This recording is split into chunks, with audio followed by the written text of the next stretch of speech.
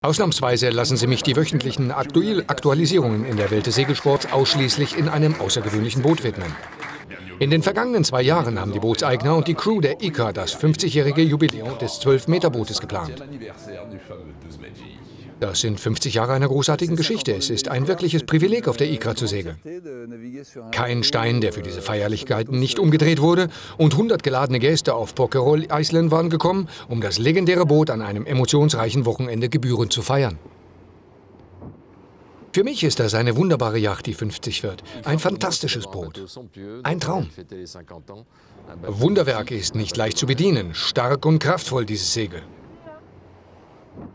Das Boot ist ziemlich schwer und die Lasten können sehr groß sein. Es erfordert ein Team, das sehr, sehr wachsam sein muss. An Bord erinnern wir uns Historiker an einige wichtige Termine für diese legendäre Yacht. Einige der wichtigsten Termine sind natürlich ihre Geburt vor 50 Jahren, im Jahr 1964. Und danach die Wettfahrten in den späten 60er Jahren mit dem ersten französischen America's Cup-Team.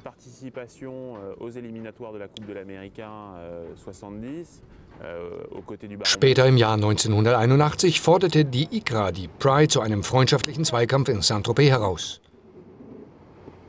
Dieses Matchracing wird dann eine sehr berühmte New Largue, eine Regatta für moderne und historische Segelyachten werden. Eine Veranstaltung, die den Anfang für diese Art von Segeljachtenregatten in Südeuropa machte. Dieser Wettbewerb wurde sehr populär und später in Île Voile de Saint-Tropez umbenannt. Im Jahr 2005 entschied der neue Eigner, dieses Stück Geschichte zu erneuern und somit Leistung und Tradition miteinander zu mischen. Ein neuer Eigner und ein fast neues Boot, in dem die ICRA durch eine komplette Überholung und vollständige Restaurierung geht.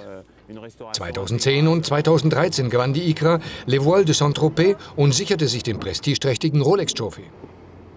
Ich wünsche der ICRA aufrichtig, dass sie einen 3. Rolex gewinnen kann. Wir werden im kommenden September für die Voile wieder zusammenkommen und ich werde an Bord der ICRA segeln. Die Familienstimmung an Bord dieses außergewöhnlichen und erlesenen Bootes ist spürbar, das aber auch sehr kraftvoll und fordernd sein kann. Es ist eine Freude, Teil dieses Teams zu sein, auch wenn nicht jeder bei 100% ist. Naja, man kann nicht überall wirklich hingehen. Der 50. Geburtstag der ICRA wird als unvergessliches und emotionales Fest für alle Segelfreunde in Erinnerung bleiben. Wir sehen uns in der nächsten Woche wieder. Gleiche Uhrzeit, gleicher Ort. Bis dahin auf Wiedersehen und faires Segeln.